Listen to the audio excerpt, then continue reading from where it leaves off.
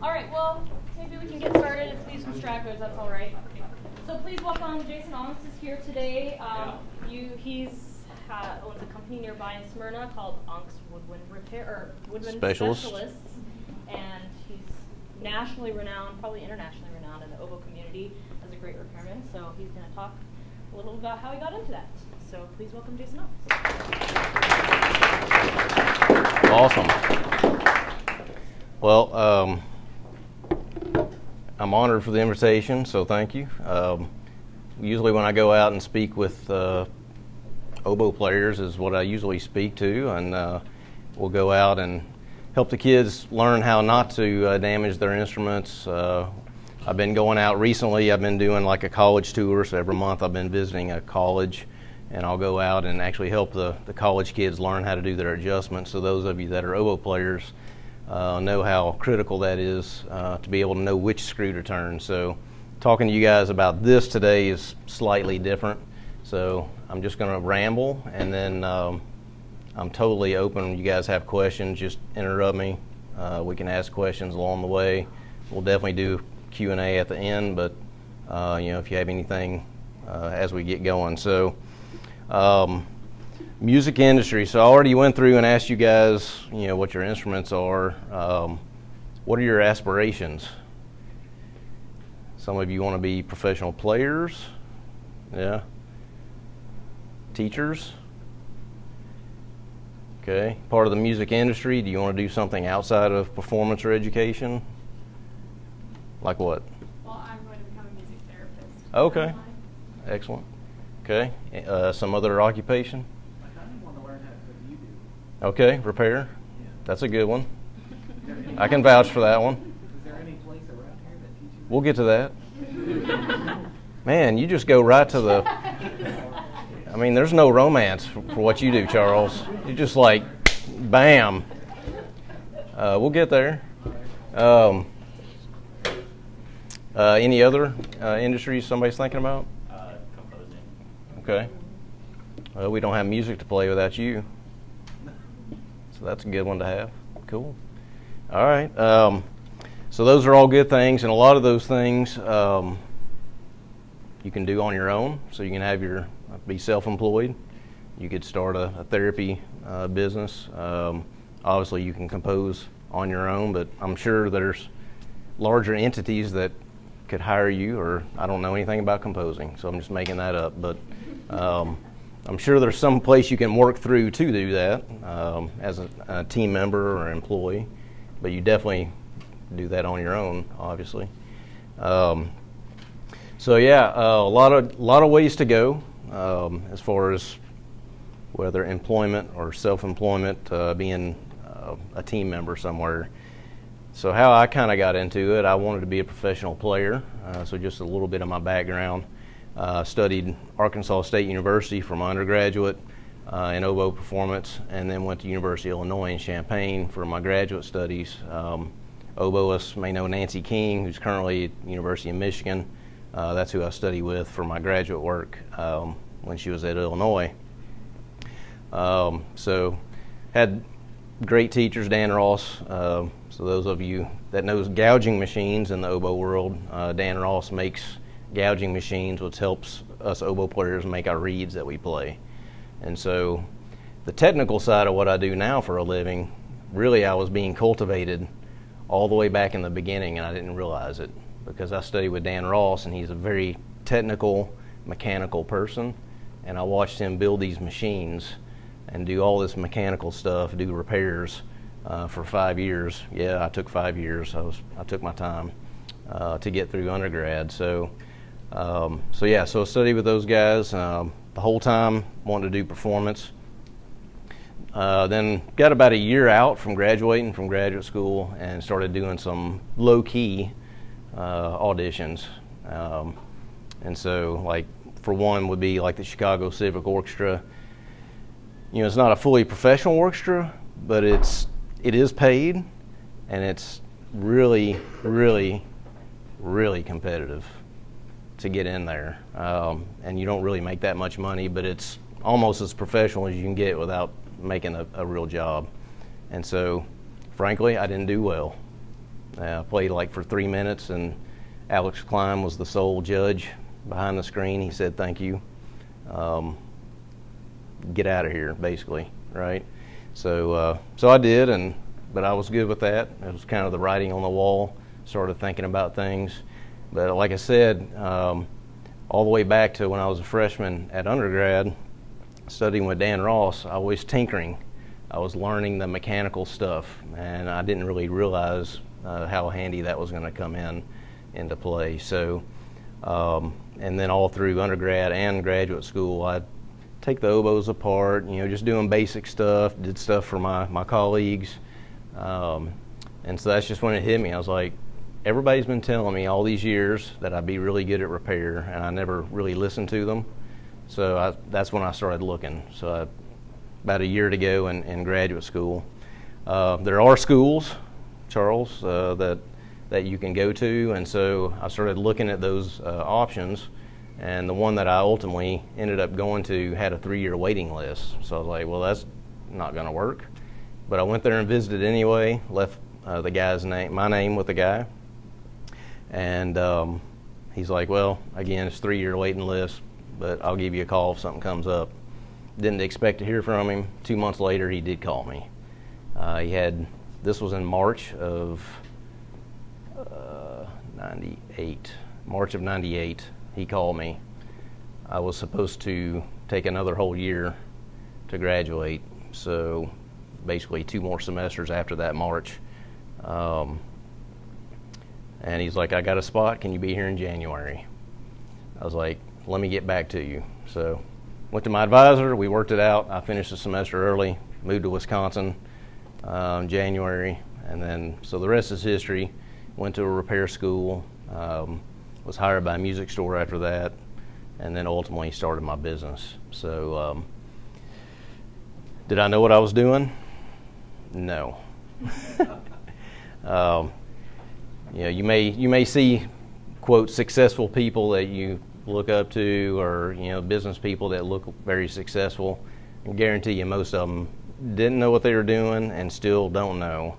Yes, you get more experience as you go along, but you learn so much of it on the go.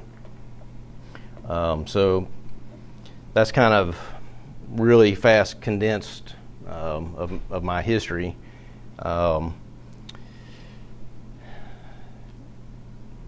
So how do you set up a business?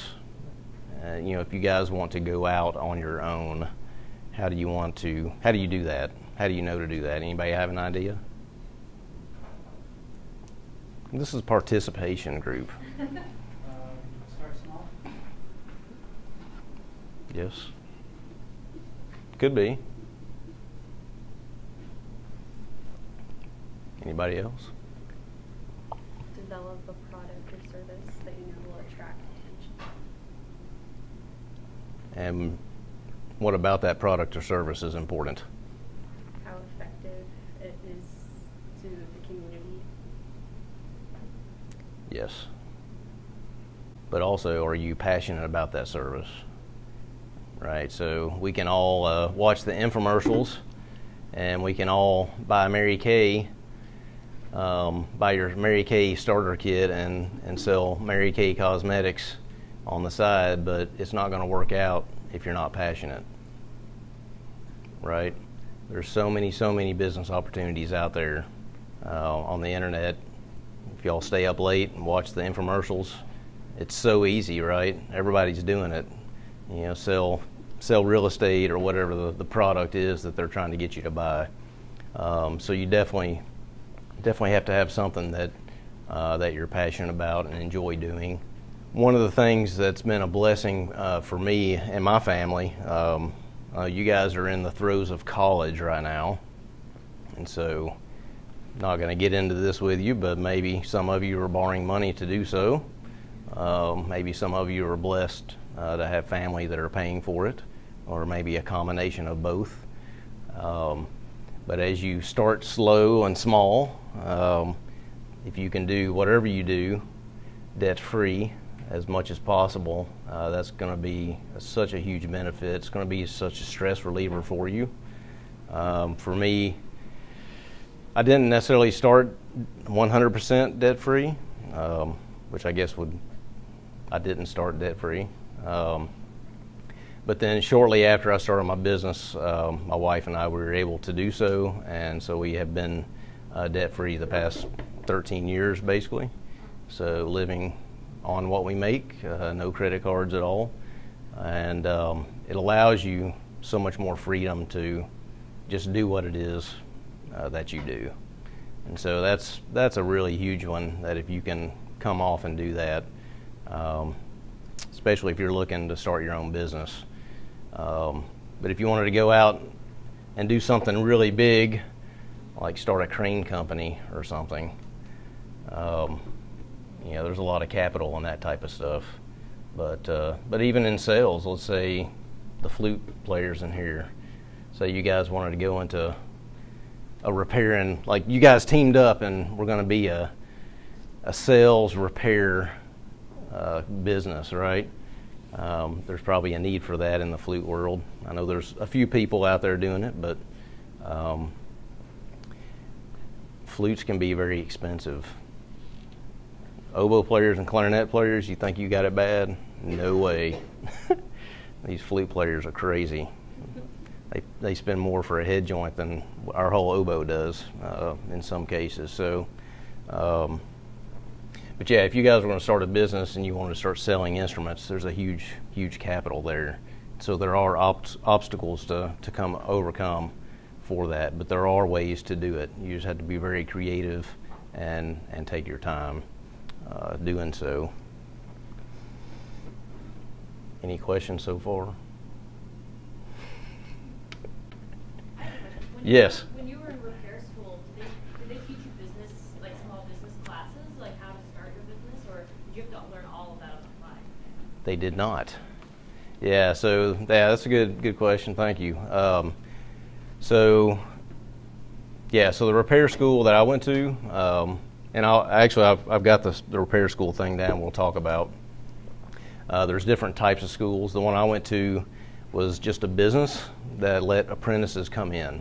So it was not like a school like this or a technical college. It was just simply you're in there, you're being apprenticed from day one, working on customer repairs from day one, which is cool. It's not that scary as you think, because you go and you're just doing like little tiny things at first, right? So, and they're just teaching you as you go. But yeah, so it was a one-year program. Some of the other schools that I'll mention to you later are 2 years, I think, some of them for sure. And those are more lecture and hands-on, whereas the one I went to is just all hands-on, and you just learn from whoever the big guy Ed next to you that's teaching you, right? That's what you learn, what they decided to teach you that day. So yeah, it's because it's a 1 year, it's just like every day, all day, just doing it over and over and over and over. And so yeah, there's nobody teaching you anything about business whatsoever. And for me, that was kind of one of my biggest hurdles. I got hired by a music store in Savannah, Georgia. I worked there for 6 years, and that's when I decided to leave. And because in the back of my head, I always knew I wanted to do oboe specialty repair. And so I worked with a bunch of great general band repair techs for 5 to 6 years, and just learned a ton from those guys, just doing a million flutes, student flutes, Gemeinhardts and Bundys and all that kind of stuff. Doing those like I did. I remember my first weeks after I got hired, because it's a music store, they have all these rental things that they rent out for decades, and they're like just terrible. So he brought me like a cart with like 50 Bundy clarinets on it, and I had to overhaul every one of them. It was just like one after another for weeks and weeks and weeks, and that's how you learn, just doing it. But yeah, so. Nothing about business in school, and then nothing about business working at the music store. And then so when I decided it was time to leave, and I made that decision, and I didn't in hindsight, one of the things I think that I did really well, and it was on accident, well, maybe not. I didn't want to just quit the music store because then I wouldn't have money, right? So I gave myself a time frame, and so I gave myself 1 whole year. When I decided it was time to leave, instead of just leaving, I gave myself a deadline. And so I did everything I needed to do to set my business up over the next year.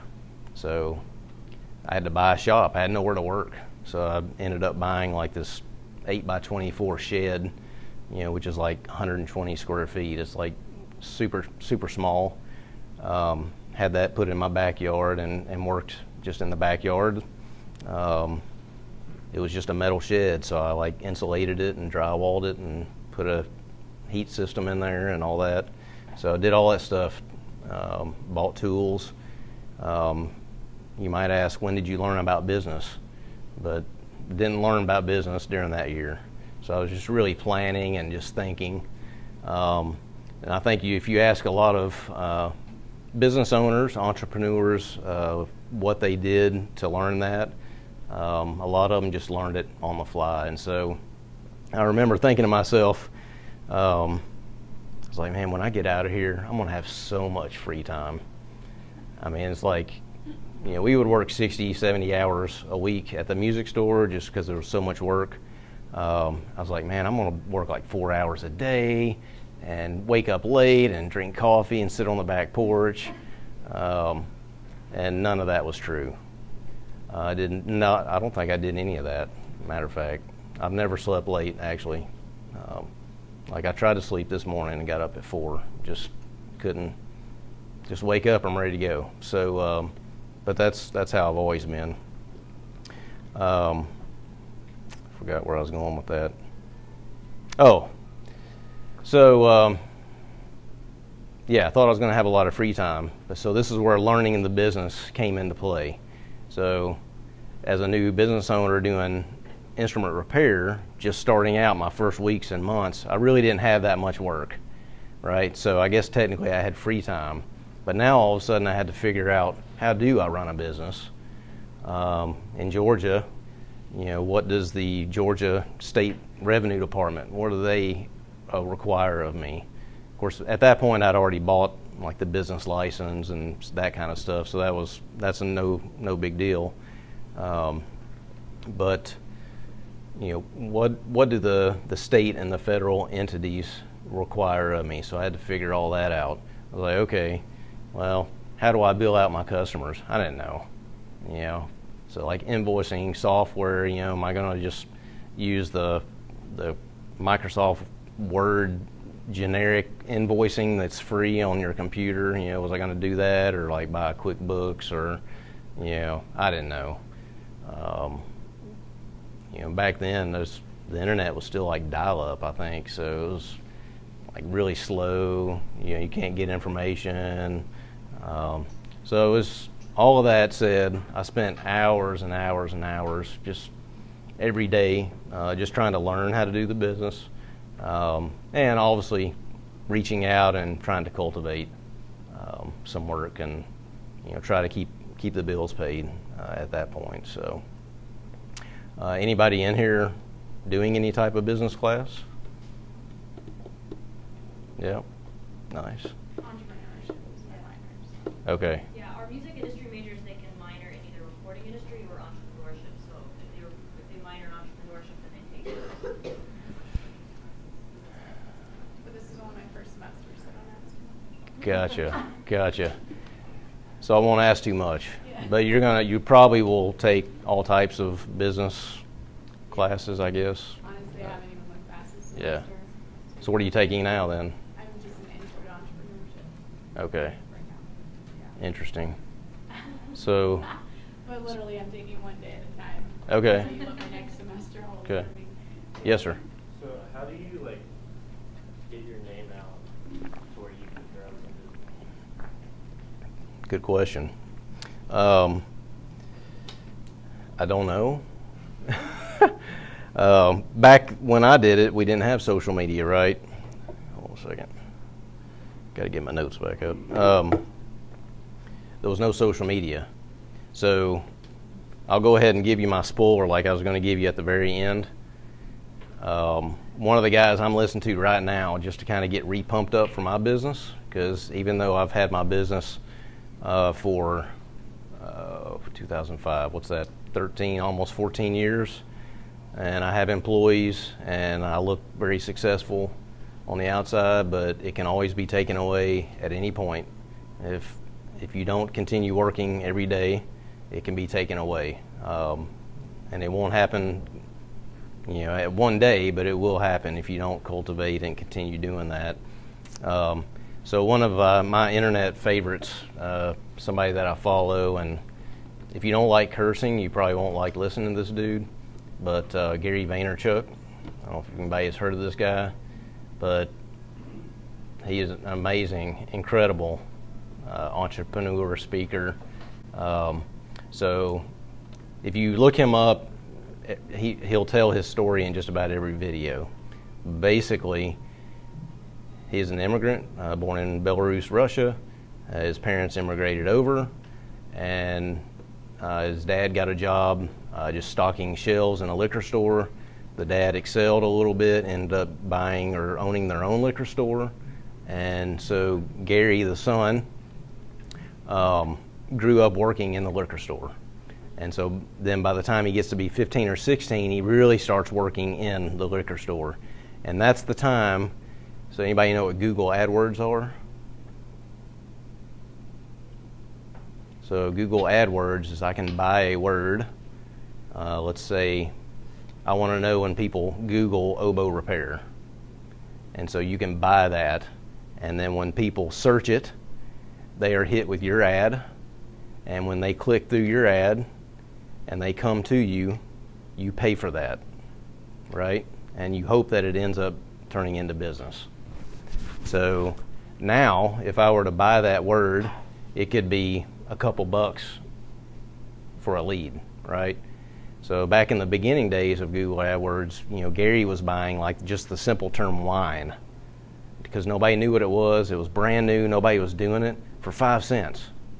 And so like he took his family's wine business. I know this is different than music, but just an example, from like a $3 million, I think it was like $3 million to a $60 million wine store business in 6 years.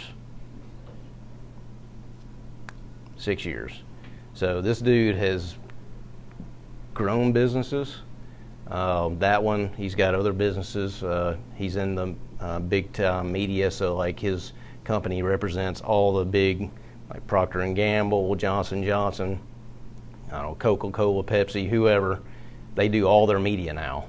These companies pay Gary's team like hundreds of thousands of dollars a month to do their social. And so this guy has, and he got D's and F's all through school. All through school. But he did it, he learned it. Anyway, look up that guy, Gary V for short, Gary Vaynerchuk. And so I'm listening to him now just to kind of get re-pumped up because it's, you kind of got to get that. Wait. Well, based on your question, I'm sure maybe you can testify or not. I didn't answer your question, About sorry. Relationships that, because a lot of, I'm not super young, maybe just so much, but life experience, and you realize how much of your relationships and people you meet as you're learning with them or training and keeping those relationships. Yeah. To keep when you do start your own business of getting word of mouth. And maybe, I don't know, did that affect Yes. when you started? So to answer your question, sorry. I have a mind of a squirrel, I guess. Or is that the dog? It's the dog and the squirrel. Anyway. So for what I do in oboe repair, it's an extremely small niche industry, as is clarinet, flute, saxophone. When we look at all the other industries in the world, right, we're not pharmaceutical, car sales, we're not real estate. We're like super, super, super small in the grand scheme of things. And so at first I thought, well, because I'm an oboe player, I have degrees in oboe performance. Now I'm opening an oboe repair shop. Everybody's going to flood to me. That's what I thought. but it didn't work out that way. And so to answer your question, you do very slowly over time, and you do your absolute 120,000% best for every client that you do get, and it just builds one client after another. Word of mouth. I haven't officially ever advertised because word of mouth in our industry is so important. But I do use social media because it's free now. And of course, you can advertise through social media, doing Facebook ads and Instagram ads. But just using Facebook consistently, Instagram consistently. I don't do Snapchat because I think most of my clientele are older than that, maybe. I mean, I know there's oboe players that are 15 and 16, but do you guys use Snapchat? Maybe I'm wrong. Yeah, I haven't learned it, so I don't get into that one. But yeah, so how do you cultivate business? You definitely, it's going to be word of mouth. And so what would the business be? Remind me. I mean, if I've had thoughts about opening up like a brass repair. Okay. So brass repair, there's great money in it. We don't do it for the money, but there is great money in brass repair, especially if you're really good at it. And so, yeah, you just open your doors and you get one repair, and you do it so well that the people can't tell that it was ever damaged, and then you send it out the door, and then they send somebody else to you, and just over time that just compounds. You ask those people to do reviews online for you, Google and Facebook, so when they search your business name, the Google search results show up with lots of positive stuff. You go out and you do stuff like this. You go and you meet every band director in your county when you're first getting started, and you do stuff for free. And you price yourself cheaper than everybody else. If you go cheaper than everybody else and do some free stuff, you'll have more work than you can deal with, and the money will come later, for sure. I mean, even to this day, if I have an oboe on my bench that is giving me trouble and I feel that it maybe shouldn't, I will spend as much time as I need to make sure that repair is as perfect as possible, but then I will charge my customer what I think it should have been. And so even today, after doing this for 14 years, I don't hardly ever bill 100% of the time that I spent on it.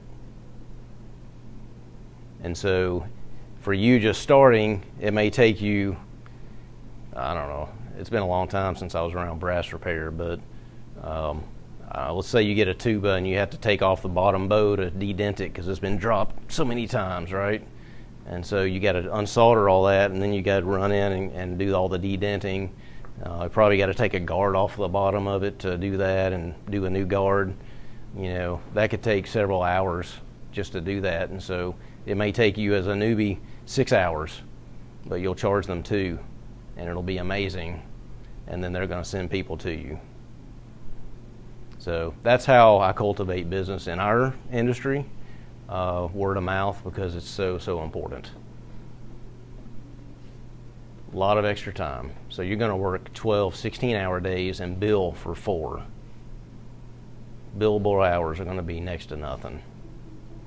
But if you do that, you'll have employees, you'll have more work than you know what to do with, and you'll be pulling your hair out at that point, for sure.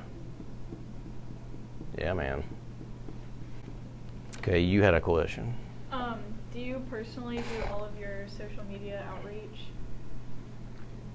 Currently, the way I have it set up, so my wife works in the business now, and she does the physical posting.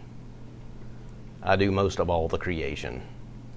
So we kind of have a system going now. Or I'll say, hey, come take a picture of this. This is what it's going to be themed, and then she'll take it from there. But basically, yeah, that's basically how we set it up now. Yeah, so yeah, if you start your business and you're doing a lot of the free social media stuff, there's nobody else that knows what you're doing better than you. And so you can't hire little 12-year-old cousin Johnny to do it because they're 12-year-old and they've had a device in their hand since they were 1.5. The little kids are really great at devices, but this is your business. It's not Johnny's. And so, yeah, the buck, you may not have heard that phrase, the buck stops here, right? I'm the business owner, so if my team member Jonathan does something that a customer doesn't like, it's on me. It's not on Jonathan. We'll have a talk, but it's on me. And so the buck stops. It's your business. Yeah. Cool. What else you got? I like answering questions way better than just randomly talking. Skylar. Have you had any negative experiences that you would give to us to, I guess, take heed from? Don't hire teenagers. Just kidding. Sorry. Those of you that don't know, I employed Skylar for about a year. Back when he was still in high school. He's all grown up now. So, say it again. Negative things that have happened to me or mistakes that I've made. That we can learn from. Okay.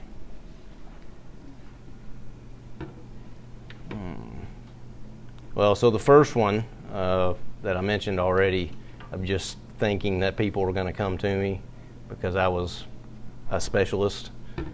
That's a mistake. So from the beginning, if you're going to start your own business and the small niche of music, well, whether you're starting or you've been in it for 30 years, it's all about the service to others. So every day, everything you do in your business has to be for that. And so I was wrong in my initial thoughts when I was like, well, people are just going to come to me. I don't have to do anything. You know, I'm an oboe player. I repair oboes. I was so wrong. Okay. And so it's because I was thinking about me and not my customer, which I didn't have a customer. So it was hard for me to see that at the time. But that's true. That's a big one.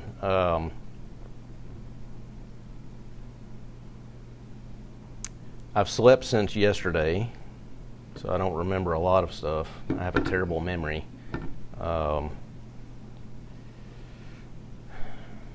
can't think of any other major thing. As far as running the business, when you get into taxes and the state's revenue department, you want to make sure, one mistake I made, in the state of Georgia, they do not charge tax on labor, but they do charge it on parts and supplies. In the state of Tennessee, they do charge sales tax on services, on labor. And so I did not do my due diligence when I moved from Georgia to Tennessee. I just assumed that every state operated the same. And so when I went to file my first several months worth of sales tax, and they said, oh, you owe this hundreds of dollars instead of the 50 that I thought I was going to pay, you know. So I just had to eat that because I didn't collect it, but I had to pay the government, the state. So do your due diligence when you start a business, obviously on every aspect of that, and you will find that, say for that instance, revenue departments do not help you unless you call them and say, I have this question. I don't understand your website. My business does this. How does that affect me? You have to do that because they're going to come and get you, for sure. Assuming that you do everything else legally, like get a business license and that type of thing, which I would recommend. A business license or a couple bucks, it's not a big deal at all. Was that? Let's see. Yeah. So those are two kind of big things. Everything else, anything else that happens negative, and that's where, like, listening to this Gary Vee guy, like, he'll pump you up, I'm telling you, totally. Yeah, anything that's a negative, you take it and you just build on it. You learn from it. So really anything that's negative truly is positive, because you're going to grow and learn and you're going to keep going. And so, you know, with that and knowing that serving others, the end customer, even if you're a player, who's your end customer? Who are you trying to please and help, right? As my teacher, Dan Ross, he's like, it's that little old purple-haired lady right there in the front row, right? It's that little lady that's worked her ass off all her life, and now she's enjoying retirement, and she goes to a symphony concert for the first time because she can. She has money, and your musical product is what's going to enlighten her life and her day. And so as a player, that's what your goal should be. And if you do that, your other bosses, like conductors or deans of music or whatever, will probably be pretty happy with you as well. Charles. Can you remember who your first customer was? I know some people have sentimental. Wow. It was clearly not sentimental for me.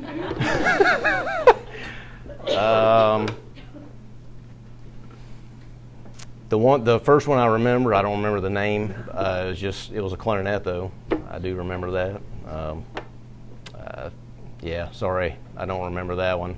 Now, I do say I left the music store on good terms, and so my previous boss, the shop manager, brought me lots of oboe work from the music store, and so we left on good terms and had a good relationship. I wasn't going after their business, which was all the school systems. I had no intention of doing that because I wanted to be an oboe specialist.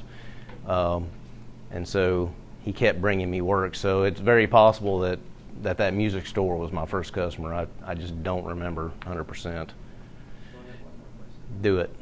All right, so with your business right now, you're able to do a lot more detrimental repairs. When you first started, were you able to do some of the bigger repairs that you do now, or did you have to ship them off to somewhere else? So that's a good question. Kind of like life. Like, I don't know what a good analogy is, but I'm a firm believer that you will not be handed anything to do unless you're already prepared to do it. Okay? And that's all aspects of life. Okay? So like when you're 10, you can't imagine driving down the interstate to go to Chattanooga. But by the time you're 16, you're like, damn it, I'm ready. Let's go. I can do anything. Right? And so that's the same thing with my experience with repair. Like, I don't remember anybody bringing me something that was really difficult, some of the things that we do now. It was just all like basic, just clarinet pads and corks and, you know, buffing up some keys, making them look pretty and shiny and sparkly. And, you know, so now we do tone hole stuff and pinning and tenon replacements, except for yours.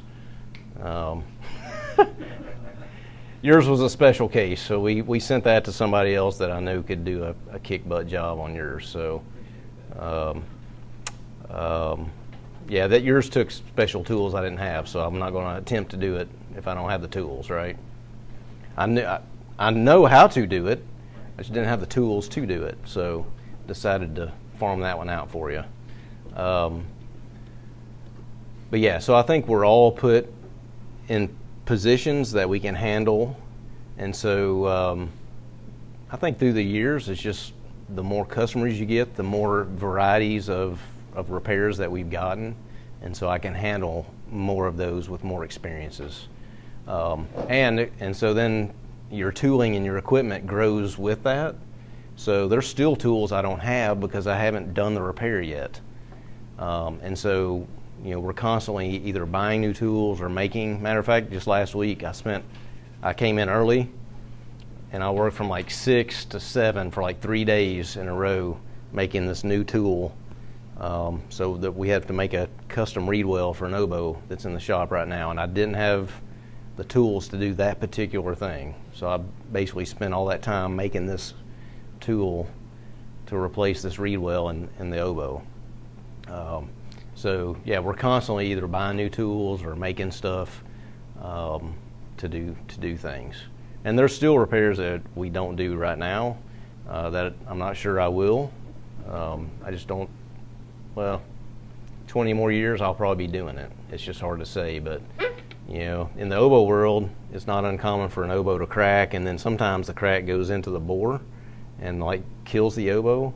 But there's a few people in the country that can basically drill the bore of the oboe out and replace the bore without replacing the oboe, and that's really cool. That's a really cool repair. I don't do that one. You know, that one's still a little scary for me, so I'm not doing that one.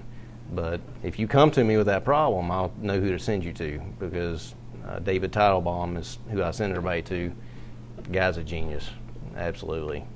So yeah, so to sum up your question, I don't think, you know, I've ever been like totally freaked out and unable to handle, you know, whatever it is. It's just every repair you build a little bit more, and you feel more confident doing it.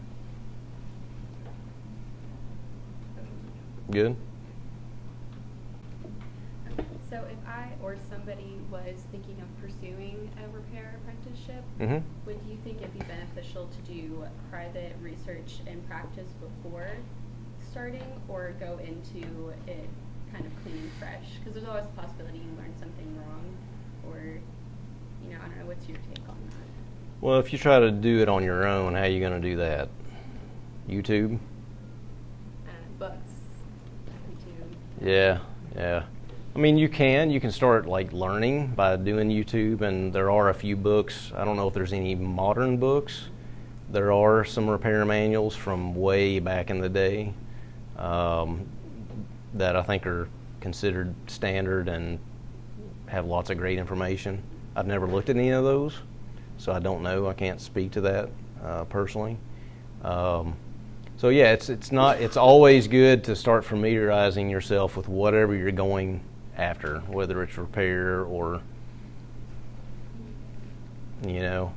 So, but maybe trying to actually cross the fence and start doing it on your own. I mean, yeah, you're welcome to do it, but yeah, you're going to learn so many other different techniques, and you may find that, you know, the product you're using is, you know, totally wrong for that scenario or that application.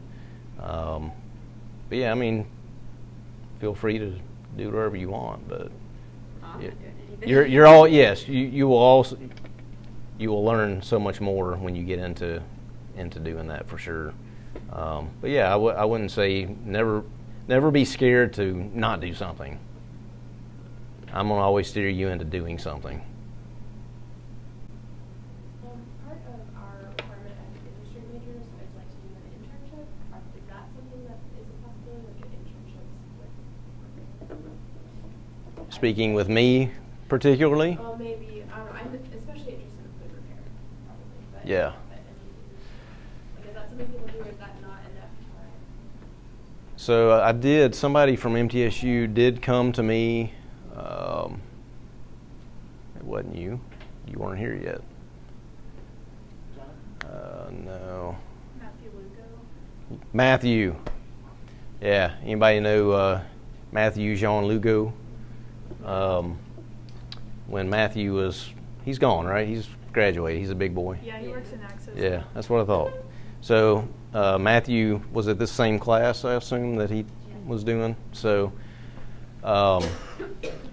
yes, people have come to us, and I had somebody a couple weeks ago ask me about doing that as well.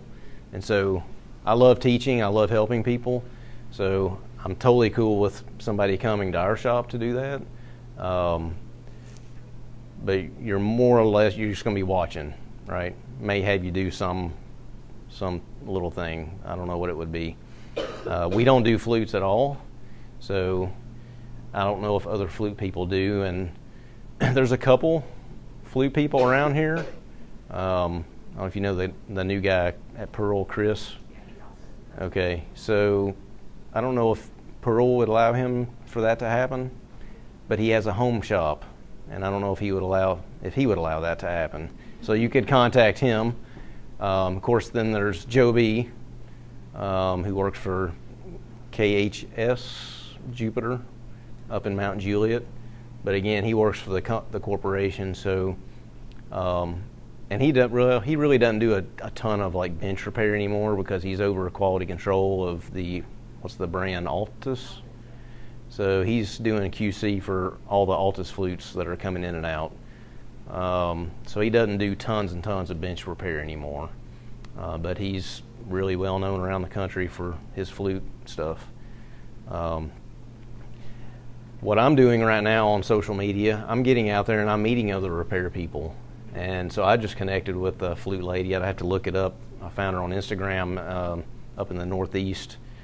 And so she's doing that. So if you want to do that for this class or for your school here, and they'll let you do that in another state, if you can financially do that, that would be super cool. I would definitely pursue that if it's a viable option. But everybody's different. In our industry of oboe repair, I don't know if the other people do it, because all the other people, basically, they're just single people working, doing sales and repair out of their houses. And I don't know if they've had apprentices or they let people in to do that or not. I enjoy teaching and helping as much as I can, and so that's why I have team members now instead of just me at my house. And that's why I let people in. So you should definitely do that, though. And if you wanted to come to our shop and like outside of, say, this class for grade and just like hang out for one day just to see what goes on, because the basics of repair are basics, whether it's flute, clarinet, or whatever. Basic padding. I mean, flute padding is way different, like so far different. But corks. I'm in Smyrna. I almost took an elbow to you one time. Okay. I tried to move it. And then you decided to throw it away. I think we took it somewhere else and it was bad. I think it got fixed Yeah. eventually. So just in Smyrna, it's like 20-minute drive from here. So, yeah. Any of you guys are welcome. Just give me a heads up. Don't show up. You're welcome to come hang out for a day if you want to. Kind of already just answered my question, but I was going to ask if you would suggest like brass people to come visit or do specials. If you want to be awesome, you could.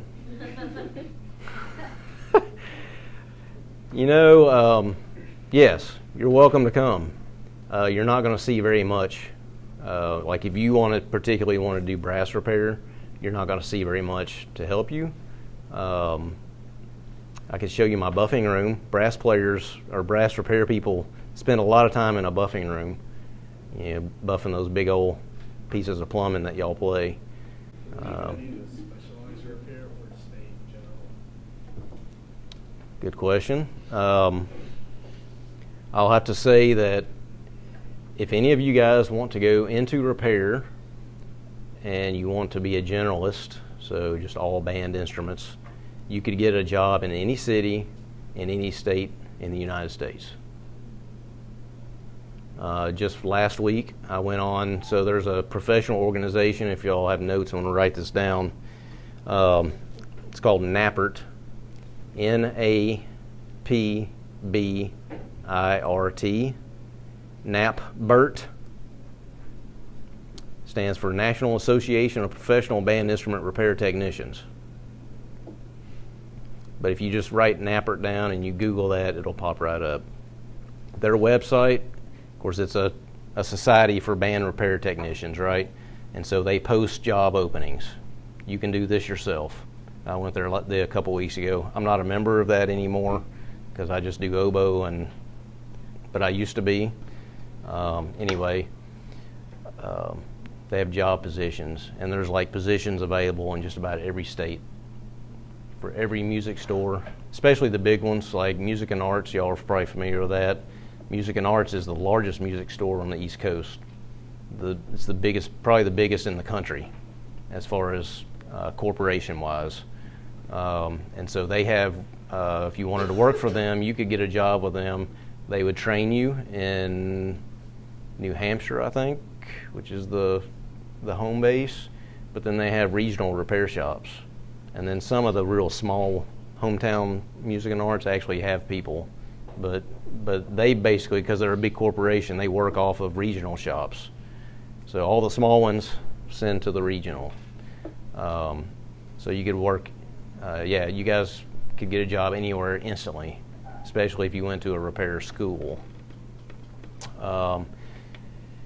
If you really, truly love and are passionate about doing repair and you want to specialize, that's where it gets a little more complicated. So all of your repair schools, and I'll give you some names of some here in a second, none of them do specialization. It's all general band instrument repair, and it's mostly wind. I'm not sure if many of them do stringed stuff. So mostly wind instruments. I think if you want to do strings, there are actually specific string repair schools, and I'm not familiar with those at all. But the ones I've got written down that I'll shout out here in a second, those are all for wind instruments for general band repair. Like I said, those are general schools, so getting into a specialty is much more difficult. The way I did it, I just simply started working. I went in the music store, got lots of experience doing general stuff. As an oboe player, I just finally broke away and I did it on my own. But where I got the knowledge and the help, I went around and visited the other oboe specialty guys and talked to them on the phone. And if you are actually able to visit a specialty person and you're already doing a repair, you can spend a day and you just hammer them with questions and you watch them work, and then you go back to your shop and you replicate it. And you don't take anything but 100% top quality work off of your bench, and then that's how you learn, and that's how I've done it. I was not able to go and study at, say, Loret and Paris, you know, or for flutes, you know, I don't know. Sankyo, is that like a big time small flute maker? Powell.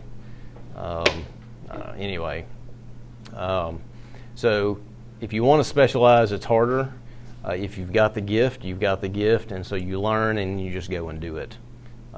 That's basically how all the specialists have done it, and that's why it's so difficult, and it's why there's not as many specialists probably. So yeah, that's what I do. So let me give you the names of the schools. So if you're looking at a general band wind repair schools, one is called Red Wing. It's in Minnesota. Nice and cold. And that one's more like the technical college, so there's a lot of lecture, and then there's being in the bench space doing the repairs. There's another one, Western Iowa Tech.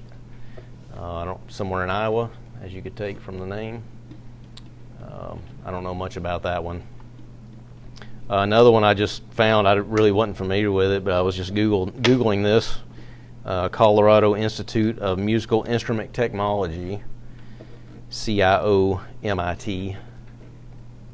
I don't know how they pronounce that, commit or something like that probably. Colorado Institute of Music Instrument Technology. And then the one that I went to, which was not an actual school, but just hands-on from day one, is called Badger State. What's he called? I don't even know what the whole name of the place is. Badger State. It's in Elkhorn, Wisconsin. So these are all in very north, unpleasant places, right? There's none in Miami, Florida, so you can't go there. So those are the schools. You can look those up. You can see how to get into those if you're really interested, if you want to go after school. If you want to be a specialist, you can start looking at the specialty people in your industry and just start talking to those people. call on the phone, social media if they do it. Just start making connections really slow. You know, like if I wanted to sell you guys something, I'm not gonna like try to bring the thing and sell it to you like Charles did a while ago, right? Charles was like wanting all the information at like the first 30 seconds, right? So you take your time, you introduce people, you get to know them, you don't put pressure on them too much, but you just kind of make yourself known, and then over time you make relationships with people. And so that's what you'll have to do with especially the specialty people, you know, because they're super busy.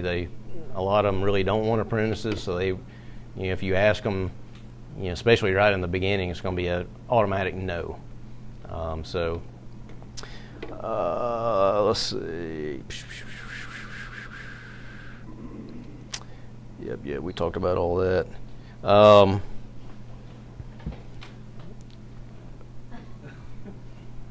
the colleges, I read on some of them actually have an age restriction for you to be a certain age before you go there. That may be. So, and that's a good point. So, if I were hiring right now for my shop, being a specialty shop, it would be somebody that's graduated from college with a degree, flute, clarinet, oboe, whatever. That's a professional player that can actually play the instrument that they're going to be repairing. And then they wouldn't necessarily have to have instrument repair experience, but they do have to have big-time playing experience, because we're repairing professional players, and you can't repair those instruments unless you can play it halfway decent. Yeah, so that's the age restriction. They don't want somebody coming. It's very rare to find somebody right out of high school going and doing repair. Very rare, unless it's a small mom and pop and it's a real small niche situation. Would you say it would be better to go into a business with partners, or to just try and go? I've always heard that the only ship that doesn't sail is a partnership.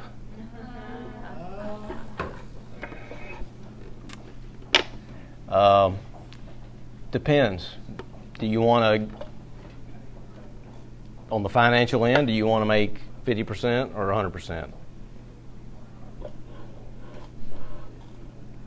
Do you want to deal with somebody that gets drunk and starts doing drugs, and all of a sudden your business is declining because he's a 50-50 partner and you can't get rid of him because he's your 50-50 partner?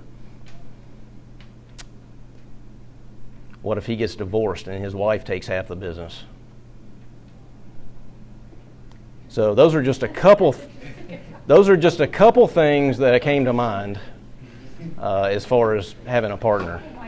Now I'm, totally, there's a million partnerships out there that probably work, but if you were able to find statistics, you'll probably find that they don't work more than 10 years. So, and probably in the music industry, there's really not enough revenue to go around, honestly. Depends on what it is. If you get into big-time music instrument sales, you could pull it off. Yes, sir. I can't figure out how exactly to word it, but so a music ed degree, you learn how to play all the instruments. Would you let somebody with that degree come work for you as a specialist? I play. What do you play? Organ is primary. So not in my shop. But there may be, if you wanted to do specialty in French horn, somebody somewhere might take you. I don't know, is there such a thing? A French horn specialist? Sorry, that's a joke. It's a brass joke. Yeah, the way I set my shop up, I would not. Which is very limiting for me. If I want to grow, my pool is like nothing. It's dried up, which I have to look really, really hard. So I'm just very blessed. The two teammates that I have right now totally walked into my life. I did not look for them. And so that's really the only reason that happened. So, yeah. I know we got to go. So entrepreneur. If you have to be told what that is, it's very possible you're not one.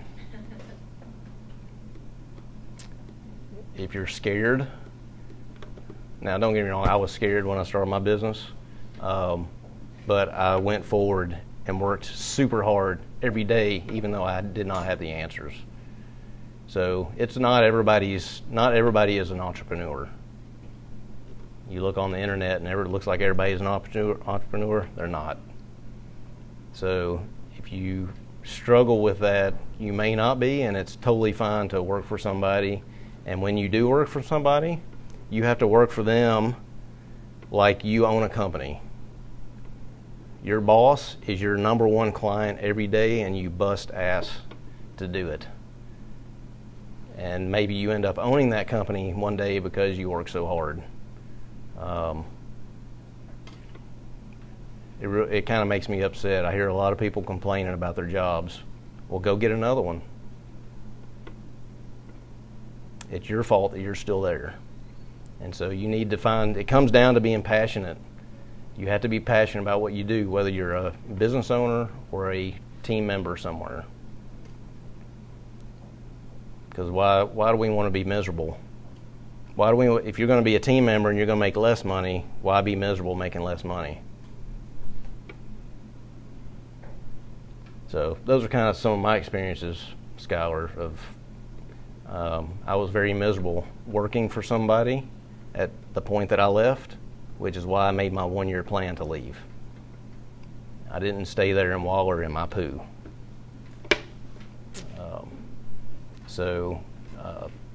Whoever, whether you're self-employed or a team member, you give each one of those 100%, for sure. The ultimate outcome is serving others, gratitude. You guys, we have it so much better than 99% of the world. None of us in here, we all have one of these in our pocket. We have nothing. We have clean water. We have Starbucks.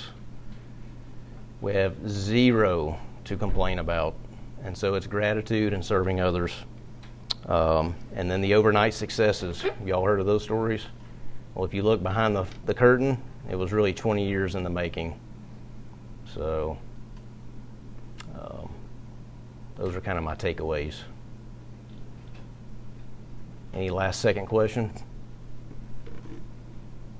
Thank you. Did I scare you? No. Cool. Yeah, I'm not a partner with anybody. Yeah, it can work. That's reality. If you do want to go to a partnership, you got to do so much due diligence, and you got to go over every scenario, like I just said, like the divorce, drugs, disinterest. What if your 50-50 partner decides just to walk away and you never see him again? What do you do then? You can't find him to do the legal paperwork because he just disappeared. So when you do partnerships, you really have to go into all those things, for sure. Is there another class? Okay. Yeah, in like 2 minutes, so they just got shut up. Thank you. Cool. Thank you, guys.